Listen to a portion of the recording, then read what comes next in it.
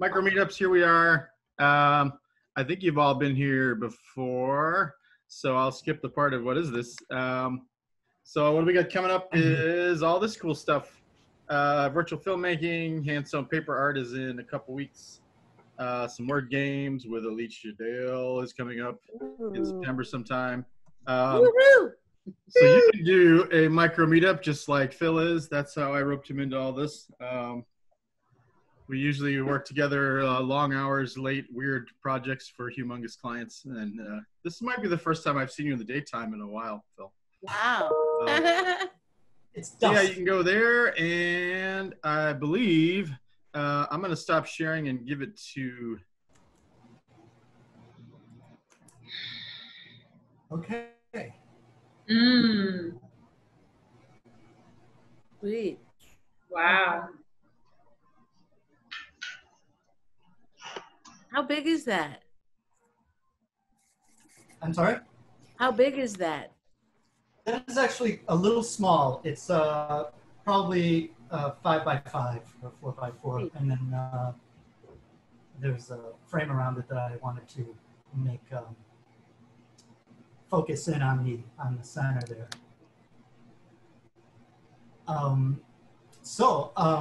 Let me just say I'm a metal point artist. It's new for me. It's a new medium. I'm really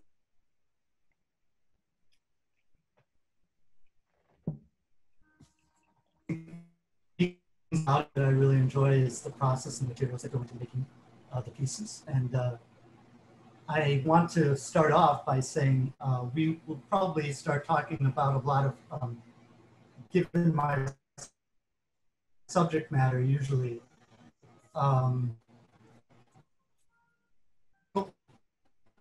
it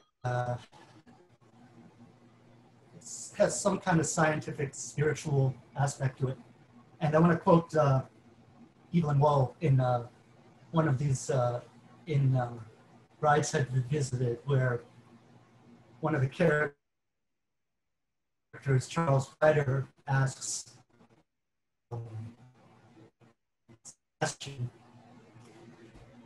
if he really believes in all that nonsense, the spiritual aspect of his Catholicism. And Sebastian responds with, of course I do, it's lovely. So what I want to say is we might be talking about a lot of stuff like that, but you should take it with a grain of salt. I'm no sky pilot. And I just am very open to ideas of consciousness and science and portraying my ideas of how our consciousness may relate to our existence. So, that being said, it's just, it's a lovely sort of world that I'm trying to build in the work that I create. It's not necessarily completely narrative, but it does have relationships to, you know, ancient philosophy, modern philosophy, and definitely modern or new science. So it's nothing where I'm expressing one idea over the other. It's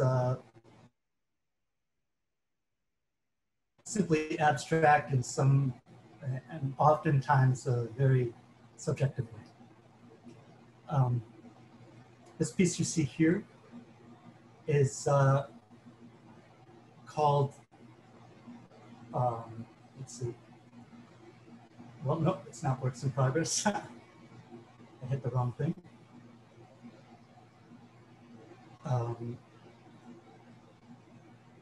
It's called Archeos, and it's the idea of ancient Platonic idea of monist idea in which the universe is created by one thing.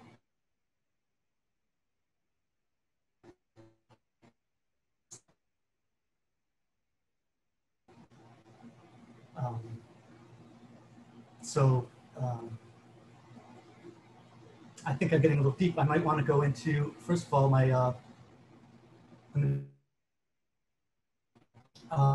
how many of you are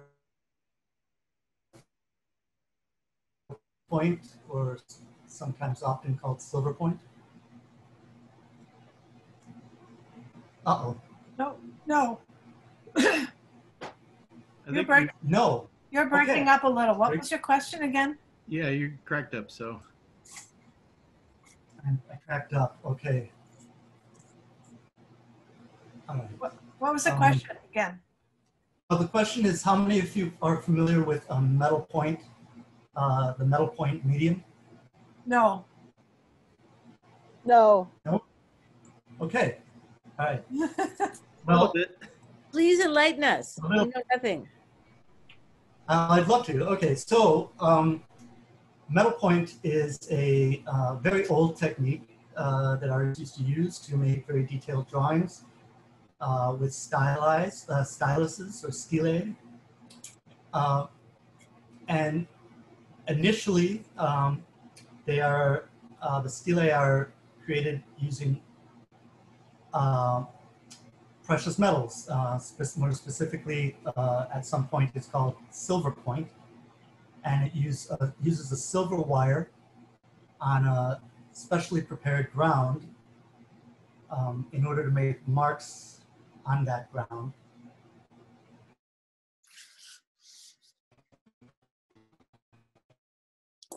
That white ground looks very much simply like drawing on paper with graphite. However, my work tends to really want to bring out the elemental quality of it, and I use materials like 24 karat gold, pure silver, platinum, bronze, and copper, and they're used to create images with this. And I love the concept of bringing out the specularity of the images, specifically the line quality having a particular specular or specularity to it.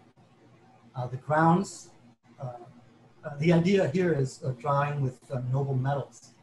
And then the ground, of course, is created, it's often created with, kind of a gypsum or a bone ash. But there are other materials one can use, and usually made of minerals. So the marks are made with noble metals, like I said, the gold, the platinum, the silver, and sometimes copper. And the ground sometimes, as in the image you're seeing here, the background is pigmented with malachite to give it a green tone. If you see this color right here, that is because it is shining with gold. And it's not a gold ink, it's not a gold paint. It is simply as a pencil would draw upon graphite.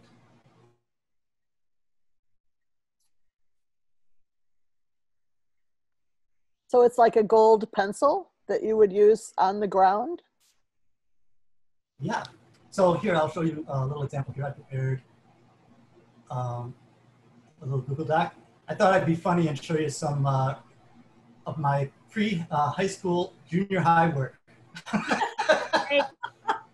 Love it.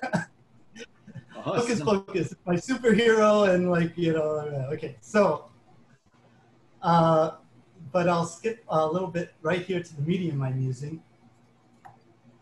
Can you see my cursor or not?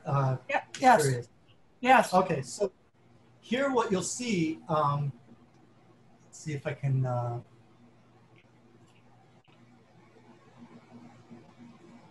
enlarge it for you, is how the metal filings, when it's drawn with it, is drawn on paper, and this is the way it looks right here. This is gold, this would be nickel, here's aluminum, and many people use aluminum because of the fact that it makes the darkest mark. This is bismuth, zinc. But when shown or lit with a point source of light, you can see on the right here that they actually shine with the color of the metal that's used. So this is brass, and this is gold, this is copper, and this is nickel. So those two images are the And- same piece of art, so to speak, just Right. with different light? Yeah, if you notice, this is at an angle, so it's approaching from the camera is hitting it from a different angle. Okay. These are the stelae that I use. This one here on the left, I make a little wire. It's about 3 millimeters of aluminum. This is about 4 millimeters of solid platinum. This is about a 2 millimeter wire or rod of pure silver. And I use pure silver instead of sterling silver because these metals are noble metals and not oxide. What does I noble can mean? leave a fixative off. Well, a What noble does- metal is part of the. Sure, a noble metal is a metal that is an element essentially, and does not is not mixed with any other metal. If you look at the periodic, you'll see gold, you'll see platinum, and those metals are the noble metals, and they don't oxidize. A lot of times you'll see sterling silver, and sterling silver is mixed with a certain amount of tin. I'm not tin, other materials, I'm not quite sure. And that creates a tarnish. And many silver point artists use sterling silver. However, using pure silver reduces the oxidization on the substrate or the ground. And this one is a very small piece of gold. This is silver. Now, this piece right here is copper, and that adds, which is not a noble metal, but it is an element. And I'm still waiting to see if it actually oxidizes into some kind of green covering. And I think that would be very, very cool. If it doesn't, then that's okay, because it leaves a beautiful sort of copper color to it. Right here is bronze, which is copper and tin.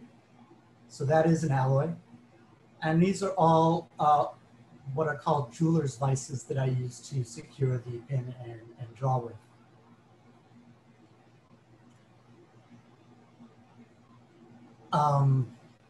My early career, or my early art, right? I went to the School of the Art Institute, and I studied under a woman named Isobel McKinnon, who really changed my life. Or at least I resonated very much with her approach to figure drawing. And you can see here some of the notes I took, seeing the structure in some sort of isometric perspective, creating space, creating a gestalt between the, if you can see here, this is the, my very rudimentary girl at the half open door, where she, by, I think it's Rembrandt, and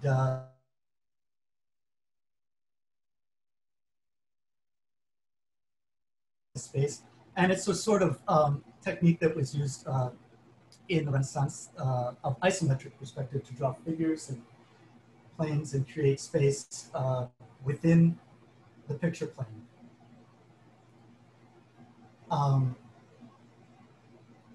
With that, I used to draw little, exercises like this, where I would draw figures in this isometric perspective. But now, I've kind of moved on from that, and I'll show you a little bit of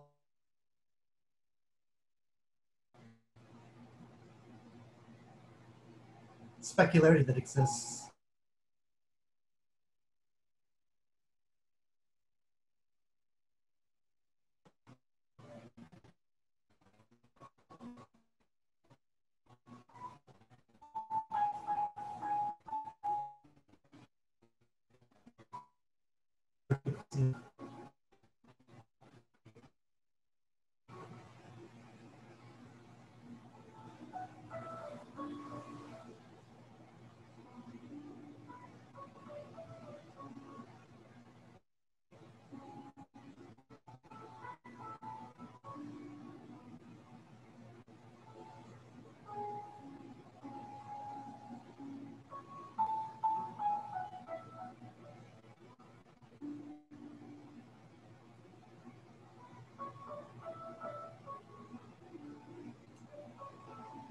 As you can see in the still image, this is the specularity of the gold that I use on the figure, and I use a kind of chalk to create the highlights. And on the wings, there is a copper, so you may have been able to notice the difference in color. It is subtle, however, it is there. Let's close it up. And I can show you some of my work. One of my latest works here is called Concourse. And here is a little video for that.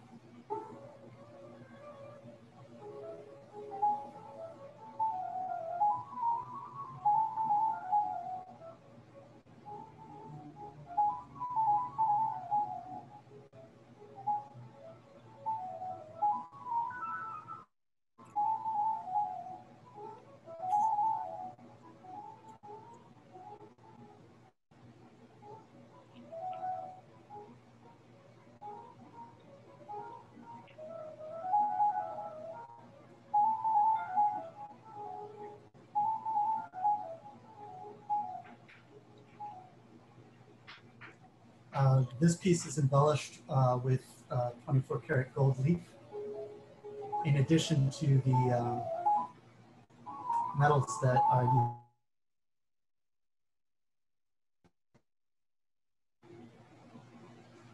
used. As you can see, the figures are ballet dancers, and they have what you might see harkening back to my early days where I was studying shapes and movement in space. As you can see here. But of course, my art is influenced by a lot of different things. I am Greek American.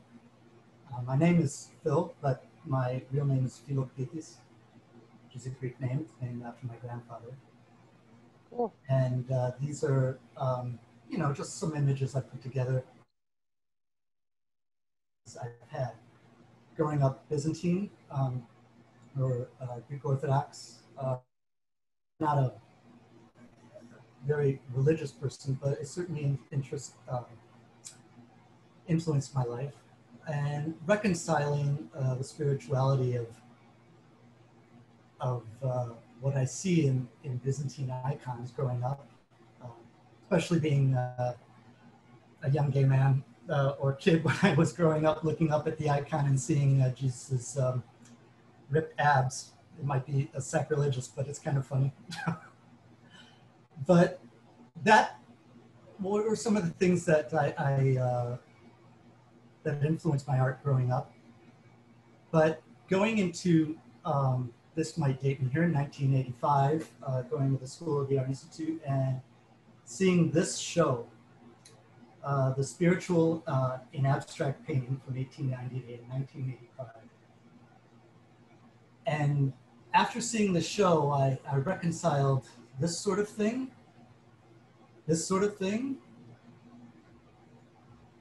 and this sort of thing into a thought process. And I will show you some of the ideas or the imagery that comes to my head when I think of art or think of drawing or when I think of an image I want to produce. This is an image by Piet Mondrian, and he is of course, everyone is very familiar with that name, maybe. If you're not, let me know. But he is more well known for his very geometric segmentation of space. But his early work has these beautiful, almost geometric figures in a very spiritual sort of enlightenment image.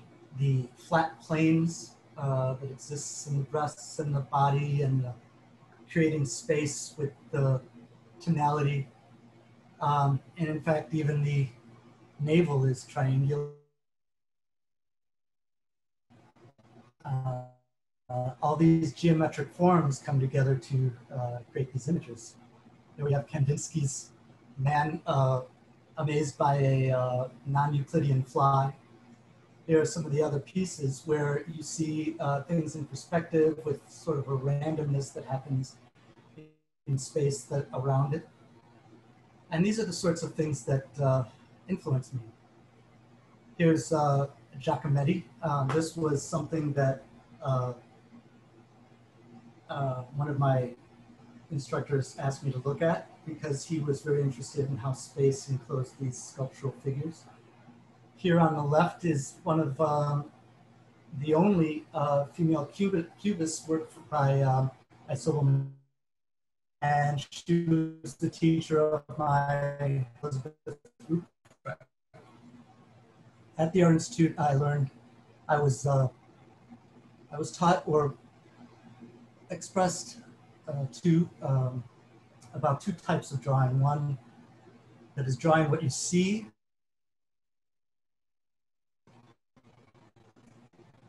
and this sort of perspective and breaking up of space. This again right here is what looks very cubist, but is also Piet Mondrian. It's something about drawing what he knows, looking around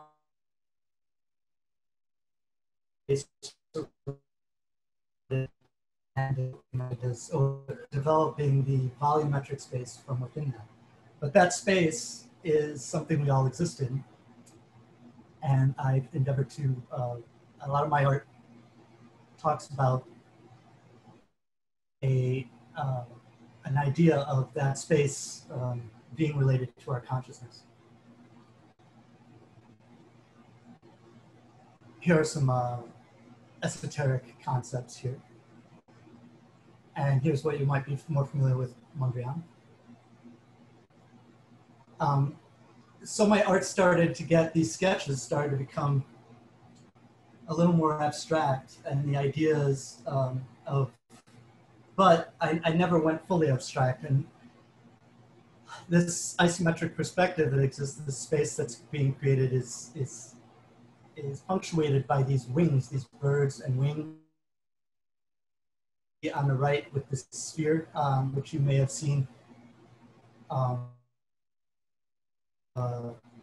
in the finished earlier. This is, I called the cosmos at the time, but is also an idea called the appearing. And these lines or curves or straight lines get intersected by other lines. And so my concept is that these lines are people's consciousness and the interaction with other people and their ideas that interact with yours in some way, across yours. And not only interact, but many ideas that augment your thoughts into what might be considered a curve. So instead of being very draconian and moving in straight lines, many curves happen. And they happen because of the influence of your surroundings and the consciousnesses that are around you, your friends, your family, and all these things.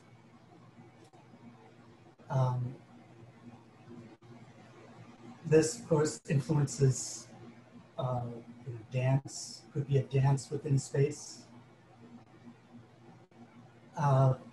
But the science that occurs that after 1985, from 1992, when the Large Hadron Collider started coming out, I started seeing images like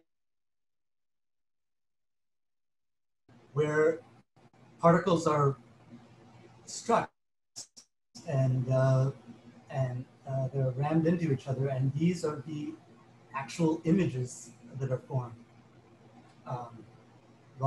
Logarithmic spirals that pass off and are being spewed out from the ramming of particles together. So it's not like I'm trying to come up with some kind of ethos. It's just that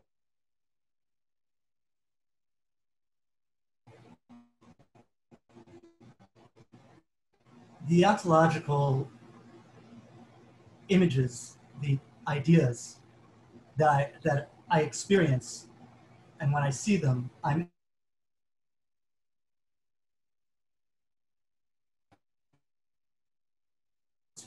my own kinds, and then I have a vision and want to draw it in some way. I think one of the coolest one I think right now is this new concept of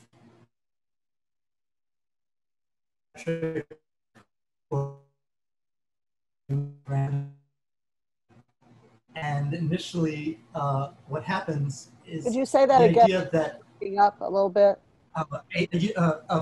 a new concept of physics called the unified theory of geometric randomness. And you see many things, the spiritual and geometry and many of those things like that. And yes, that's fascinating, but they aren't, the concept of 3.14 or 16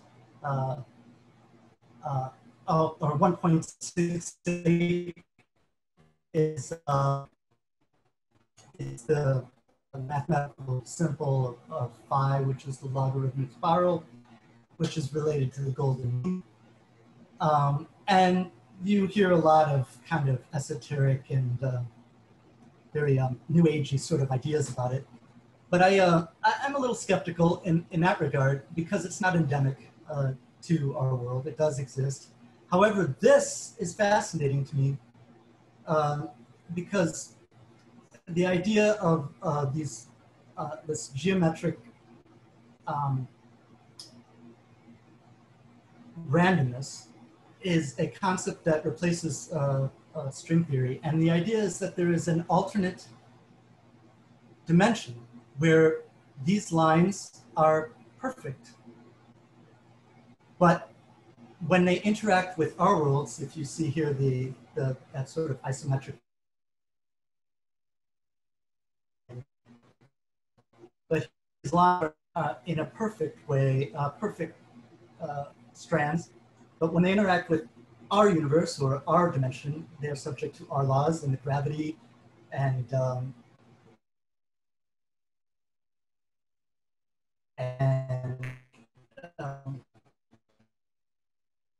effects of our physics, they're warped.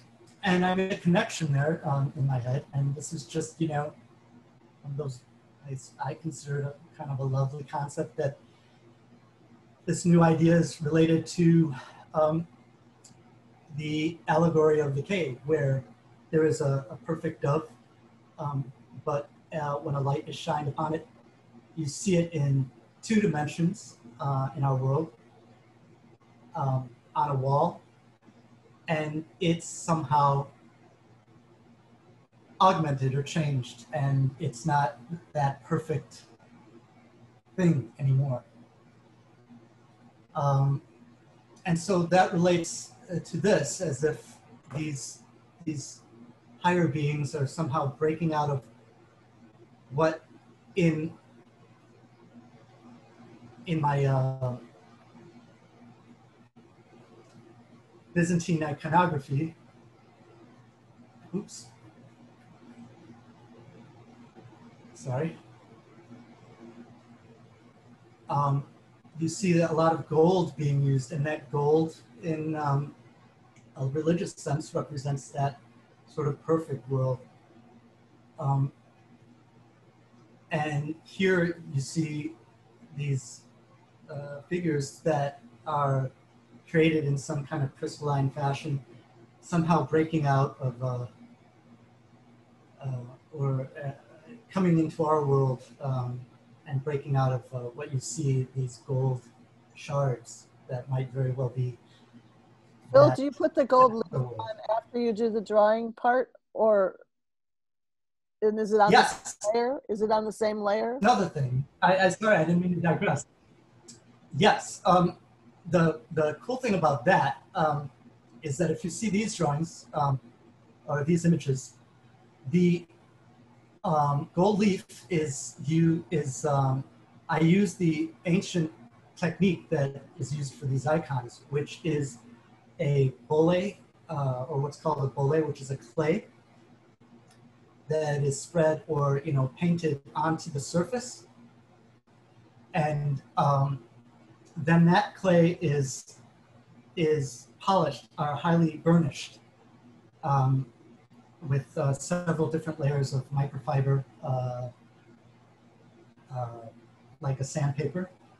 Once it's dry, and it becomes very shiny. And then I have to use what's called a size, and I steam that onto the clay, and I can breathe on the clay, and to give it a certain moisture once it's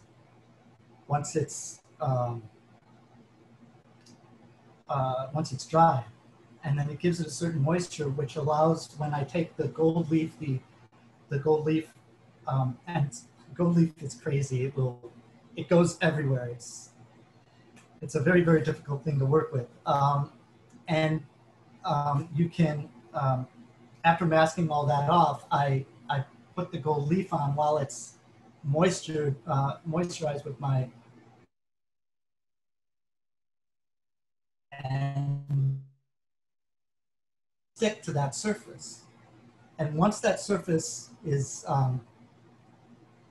once that's dry, it can be burnished with an agate stone. And there are several materials here, or tools that I use. I wish I could show you. I can show you after this, after I change. Maybe I can stop sharing screen for a second. If you can see this, this is an agate stone burnisher. This is agate. And there are a couple of different sizes that I use. The other one is missing, of course. One is very flat. And that is used to burnish the gold leaf once it's dry upon the surface. Another unique concept is that, or a cool thing about this is that I've created this new sort of substrate or ground, and I made it a very dark ground, and it actually allows the color of the metals to be very much more evident. But what's cool is that I can actually use this agate stone to burnish the actual line, the individual line, to a sheen. So I'm actually polishing the drawing, so to speak, to give it a little bit more of a shine and a specular and movement. I know that, I mean, the idea, a lot of the work that I'm showing you can be, created digitally. And in fact, I do prepare my stuff digitally. I work it out first digitally. Am I sharing screen again? Yes? Yeah, you are. Yes. Okay. And I can go here and go to my works in progress and show you some of the digital work that I'm preparing.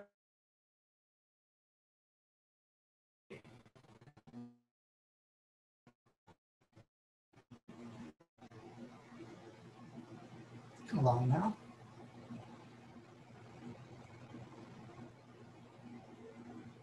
If you can see it here, this is a digital maquette, basically, of what I intended to do, but it is actually what I just showed you. The thing I have on my desk where I showed you the burnishing of the materials is the actual piece that I'm using to recreate this. So this is the digital piece, and this is the actual piece that I slap in certain parts of it. Now it's a little dark.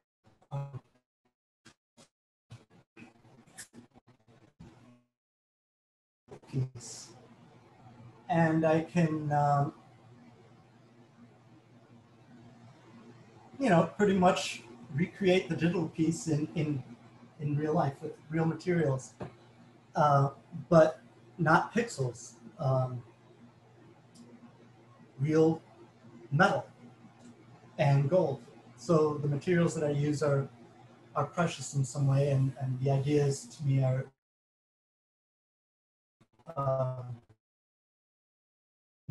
work that has that sort of kind of mental value in some way. So you do the digital pieces as a study before you do the actual like, metal pieces. I did not hear the whole thing. Oh, I said you do the digital drawings as a study kind of leading up to actually doing the larger, bigger metal pieces? Absolutely. Yes. And then I either use a grid or some sort of projector to project it onto a larger canvas or wooden substrate. In this case, in the case of Concourse, I used a very thick aluminum board or aluminum plate, which is about, you know, 3/8 of thick aluminum, which gives it a kind of a weight to it. But there's a drawing here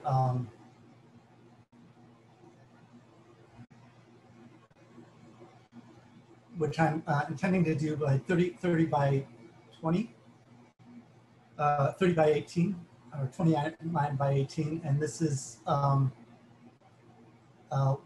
Athena. And the digital pencils or the digital tools that I use, I've made them emulate what they would look like on the actual substrate. So if you can see, this is gold, and this would be bronze. I would use the bronze and the copper.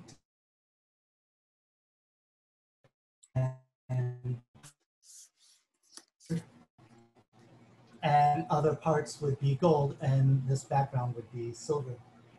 Athena, of course, is the goddess of wisdom, and she is holding her spear in a very wise manner. My background is a fencer, and what she is doing is holding a spear, the spear in a way where she understands her distance. Her concept is that she only fights with wisdom and not out of anger. So she is, her owl of wisdom is emanating from her eyes and looking into the distance and seeing her target. And anyway, that's just my little story behind the geometry. The relationships I've already mentioned as well. I have one political piece. This piece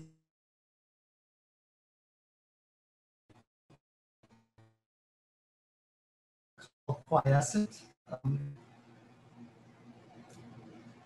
And it's sort of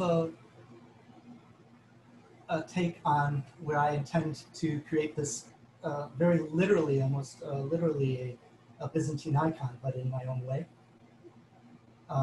Showing the archi, or the Hyperion, instead of the world that is being held by this patron saint.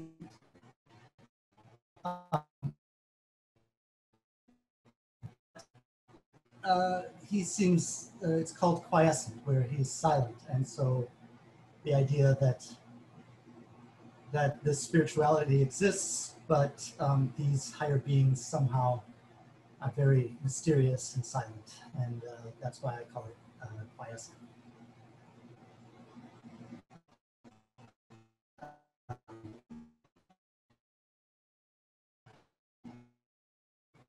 Other concepts just are talking about figures moving through space. This one is moving through several planes in space, all drawn, in metal paint. My finished works, those are works in progress. Here's my finished works. Are this is another one called Toxicity. And this is, again, on the same sort of ground that, that sort of, well, it doesn't sort of, it amplifies the metal that is used to create the drawing. And you can see it in this video. And so that is gold. You can see how the gold shines.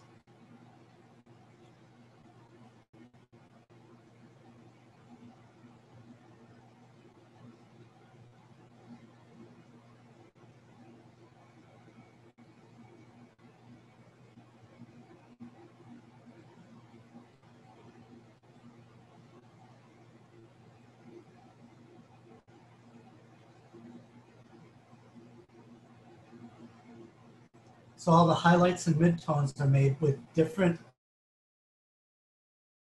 but a building of tonality, a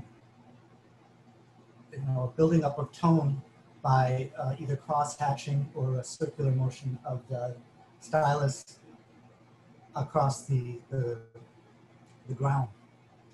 And what you'll see is here is different parts of the piece are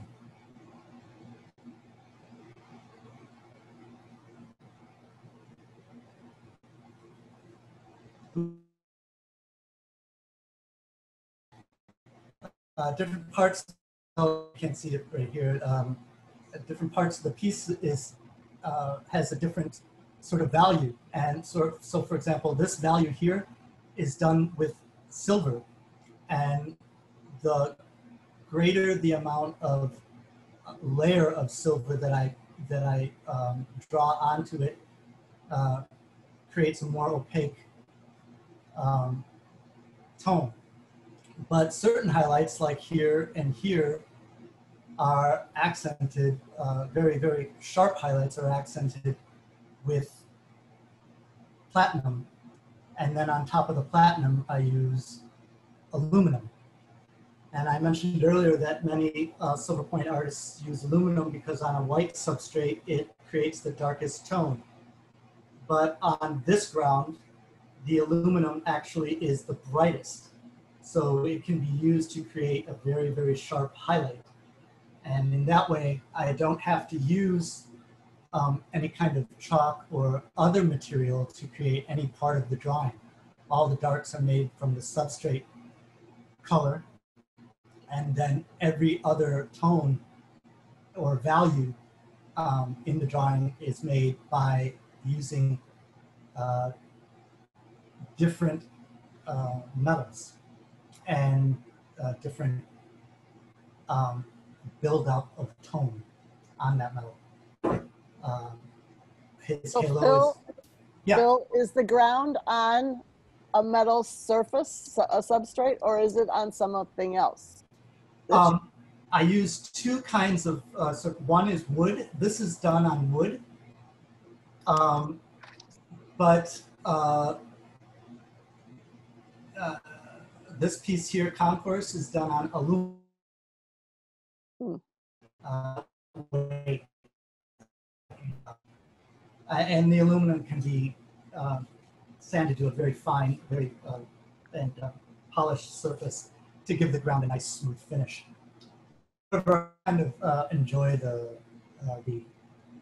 kind of rough surface that creates, because it makes the material or the lines show up better in metal.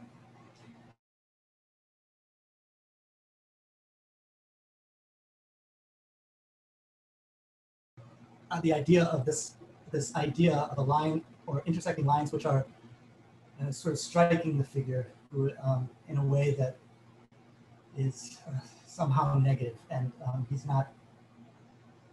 he doesn't have the jubilation that exists in some of the other drawings I have.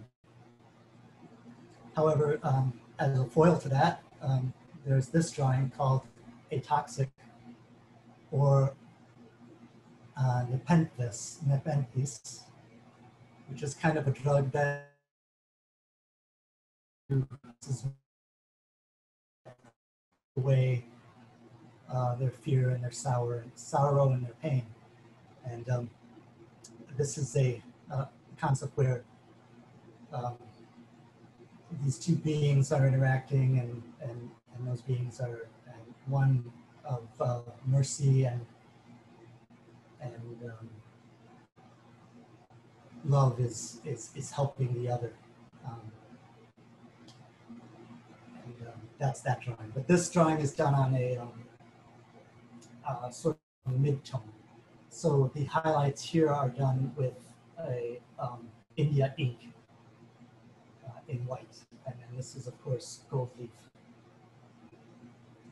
And again, you see the usual alphabet or vocabulary of the mental space that the images exist within.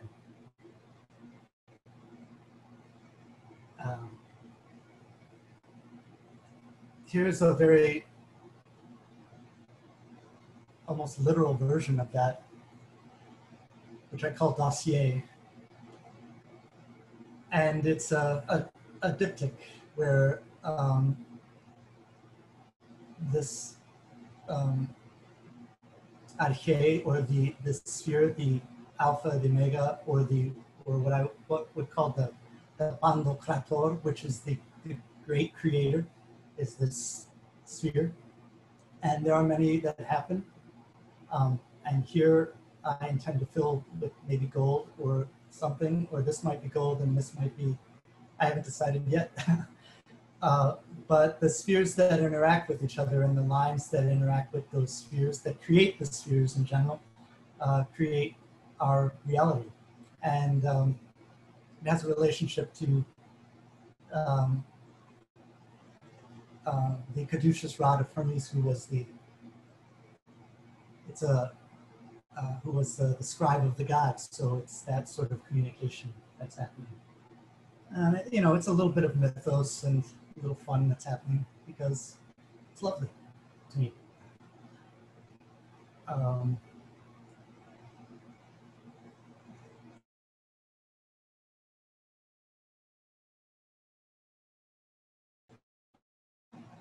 Which is point in space. And here's another video. You can see, this is one of my first versions of it, but you can see how the metal, I create a very rough substrate, and the sort of very loose metal line art and line quality is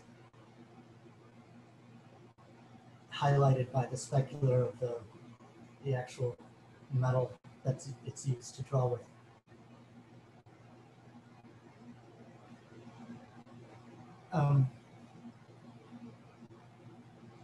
To just quickly go past this sort of thing, the spirituality in abstract art is something you can finish here, or that influence. But also things that influence me are dance and the figure, and these other images. This here is an image of the idea that maybe those figures that are breaking through the space are actually another dimensional being that we only see because a four-dimensional object that is moving through our space, that at some point becomes invisible because it goes in a direction we can't see. This is one soul line in the world where it's being influenced by all kinds of different things, and you move in a path or a direction in your life.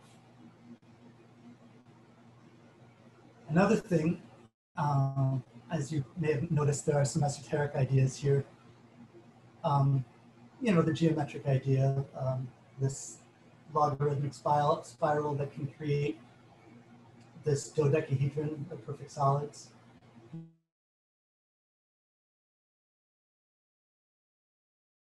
Manifests itself in old fencing manuals, and this is actually the Academy of the Sword written by Girard Thibault. One of my students in Chicago is the curator of the Art Institute of Chicago's Arms and Armor exhibit, and he allowed me to personally look at an original printed book of this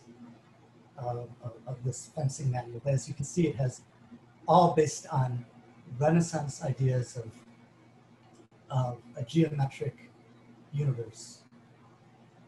This is an image of a Jewish angel named Metatron, and this is an image that is supposedly encompasses all the perfect solids of Pythagoras. So adding a little spirituality that adds to that geometry. Another thing that influences me is mannerism, and I love the elongated figures of El Greco, these long fingers, these sort of stylized fabrics, and then pre-Raphaelites, which their subject matter comes from, you know, a kind of fantasy, but not the sort of Lord of the Rings fantasy, but a kind of fantasy that has a certain realism and beauty to it. Here is a little bit of vulgarity. And this is Aubrey Beardsley, who wrote Le Morte d'Arthur. And you can see the relationship of this image and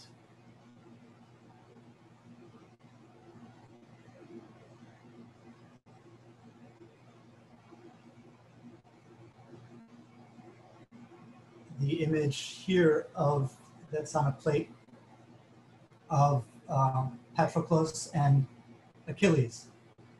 And this is one of my favorite vase paintings, and it shows a kind of tenderness between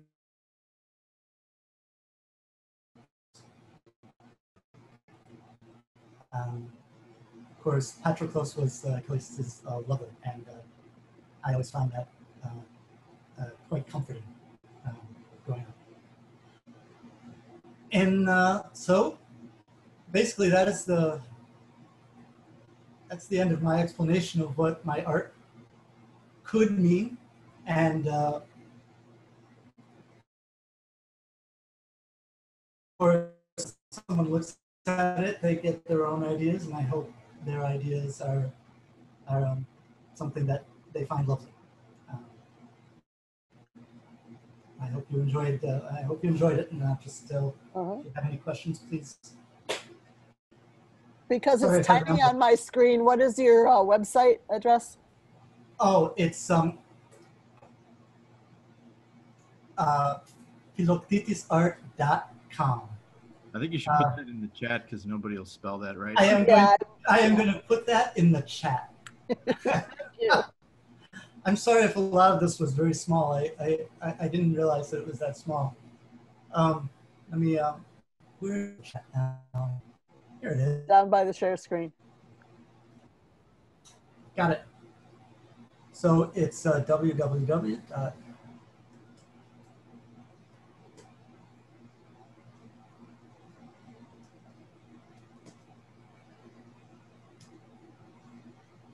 There it is. And I hope you can enjoy it and see it. I have a question, Phil. Yeah. So how expensive does one of your paintings get just from the amount of precious metal that is on it? That's something I'm still working out. The amount of work that goes in is quite a bit. I mean, just the cost of the metal. Do you know what that is? Actually, no, I don't. I know one thing that I think is very cool about the materials. The cost of the gold leaf can get quite expensive, considering how depending on how much I use. Mhm. But the actual lines that I'm making, the platinum, this platinum piece right here,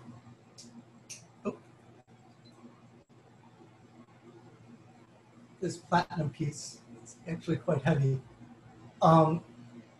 I actually polished myself. I got it from a jeweler here in New York, and this cost me $300 for just this little piece. The gold is cheaper, the silver is cheaper, but what's interesting though is that I really don't. Once the metal doesn't really, like a pencil, get filed down so that it needs sharpening, it will last for a very, very long time. So the initial cost was very expensive. However, I had no need to buy more paint or more anything to make the mark. The only thing that is expensive are some of the powdered pigments that I used for the ground, and of course the gold leaf that I used. I figured that I have to use genuine gold leaf since the lines that I'm making are made of genuine metal. And it just, for me, it has a sort of a lovely sort of very real connection when I'm using those real metals that have such history behind them. So there's not like a Metal Leaf 10 URL where you can just get all of those tips for all of your pens in all of the different metals. You have to go to jewelers and stuff like that. Well, okay. So many of the places have. There's a place called naturalpigments.com, and they sell all the material you will.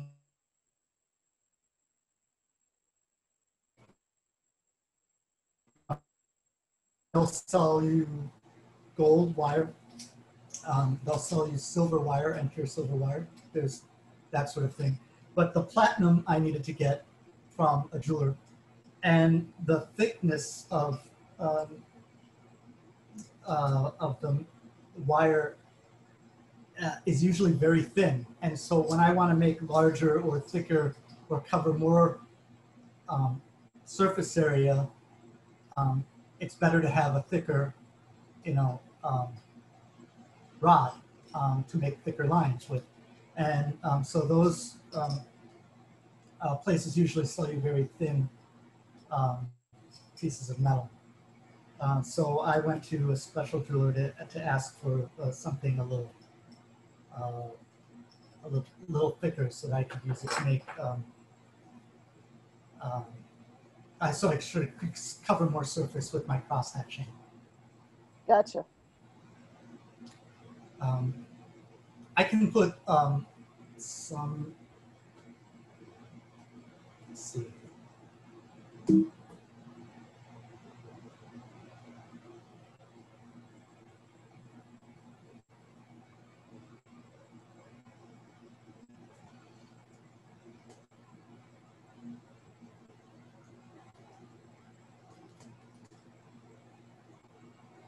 I'm trying to find the.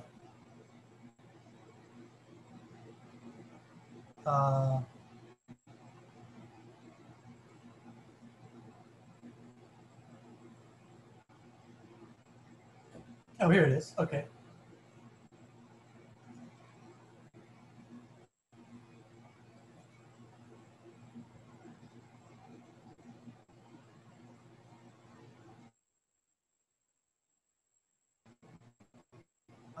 Okay.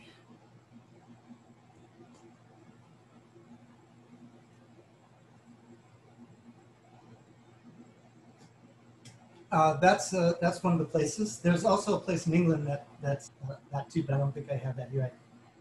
I don't know if that's readily available.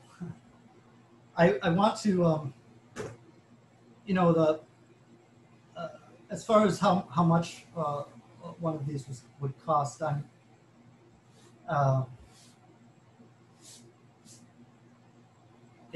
I'm thinking that a piece of this size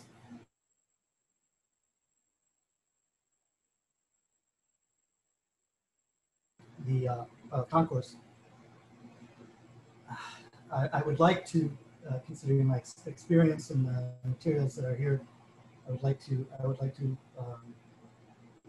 bring about $2,000 to $4,000.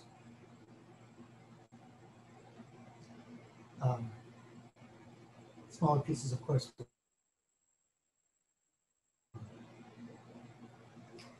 I'm not sure, you know, how people feel about that, but if you know, I'm looking for advice from, you know, everyone, so it'd be great to let me know.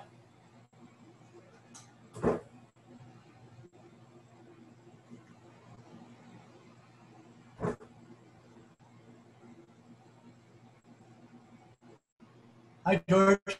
So, any other questions, anybody? Anyone? Anyone? Okay, I've spoken a lot. Did you say you're teaching at the Art Institute? Oh no, I am a one of my students summer exhibit at the Art Institute, and when I was in Chicago, he was one of my fencing students. I am a fencer, so I'm not teaching at the Art Institute. Although I would love to. I think I'm a very good teacher. A long commute. Say that? I said it's a really long commute for you. It would be a long commute. Well, where are you? I am in Brooklyn. Oh. I moved here about 5 years ago. I'm originally from Chicago, and I miss it very much.